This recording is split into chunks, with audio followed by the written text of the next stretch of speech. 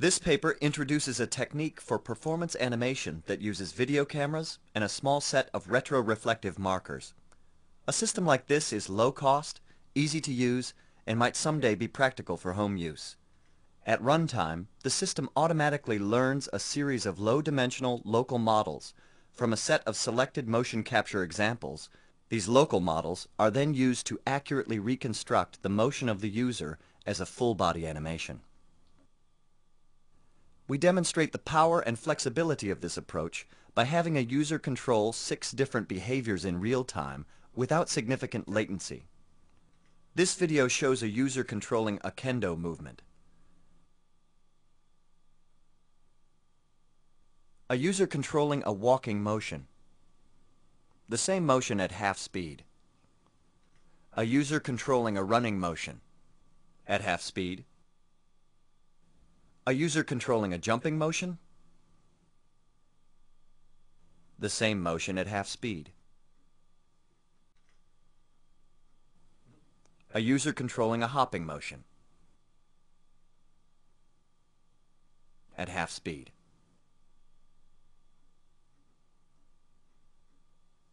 Our approach can also create a transition from one motion to another motion. This video shows a transition from walking to running. A transition from walking to jumping. Our system can also synthesize motions in which the user is not directly facing the camera. This video shows a user following an S-curve. Our approach is robust to the kinematics of the user.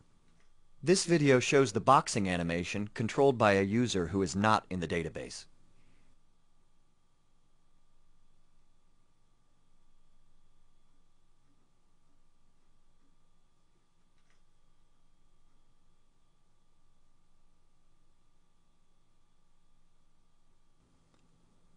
We also tested our system on different users for locomotion. The following videos show the results of 3 users controlling walking motion. The following videos show the results of 3 users controlling running motion.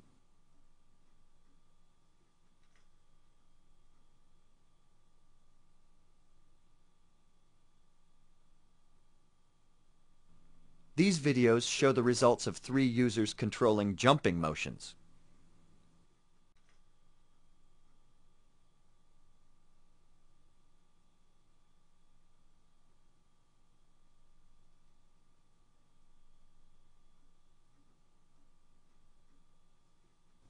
These videos show the results of 2 users controlling a hopping motion. We assess the quality of the synthesized motion by leaving out one sequence of motion captured data from the database and using the sequence for testing. The 3D trajectories from the control markers are then input to our online motion synthesis system.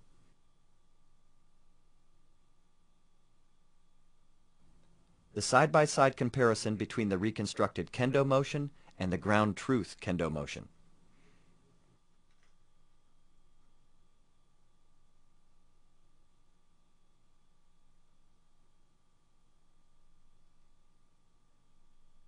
We also compare the motion created from the Vicon system using the full marker set and the motion reconstructed from the 2-camera system.